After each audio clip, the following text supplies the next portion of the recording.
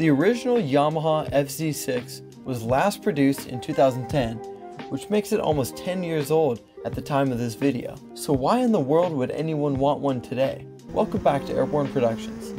Today we are going to do an in-depth review of a fairly modern, kind of old sport bike, and make the case as to why it is still perfectly relevant today. First of all, what is an FZ6? It's basically a cross between a super sport and a naked bike. It's based around the R6 engine, but with far less peak horsepower, in exchange for much more mid-range. Sporty, but upright riding position, and much larger seat overall for more comfort, especially with passenger. Don't get me wrong, this bike certainly isn't an R6. The front suspension doesn't even compare, and at only 98 peak horsepower at the crank, this bike falls short of its R6 brother by about 29 horsepower.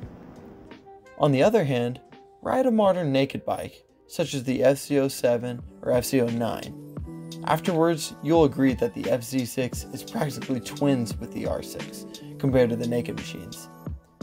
It's interesting because this bike came out in 2004, which is pretty early in the naked bike era, but it isn't quite naked. It has a half fairing, which looks kind of silly at first glance, to be honest.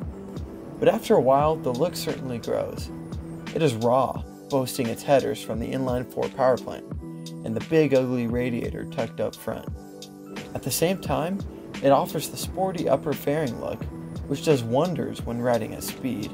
That's one of the biggest reasons why I prefer this bike over the FZ7 or FZ9, which I've had the privilege to ride. Naked bikes are an absolute joy to blast around on, but the wind quickly becomes irritating at highway speeds. My college commute calls for a 20-mile, one-way ride on the freeway, 4 days a week. A windshield and decent upper fairing are a must at this point. So for me, I'll trade the cool, edgy, aggressive styling of the newest naked bikes for the convenience of some wind protection. It really makes a huge difference when you're at speed for a while. To sum this up, the FZ6 definitely isn't at the level of a modern supersport, and it is noticeably more tame than the R6 that it was based off of. But the feel of the high revving, screaming inline-4, and the comfort of an upright seated, fairing-equipped motorcycle is really unmatched these days. I'm not saying that Yamaha should absolutely bring the FZ6 back into production. However, I am saying that these bikes are easily available for $2,000 to $2,500, and most people don't realize how much fun is jam-packed into the Phaser for such a low market value. Don't sleep on this bike, guys. It's quickly become my favorite one to ride.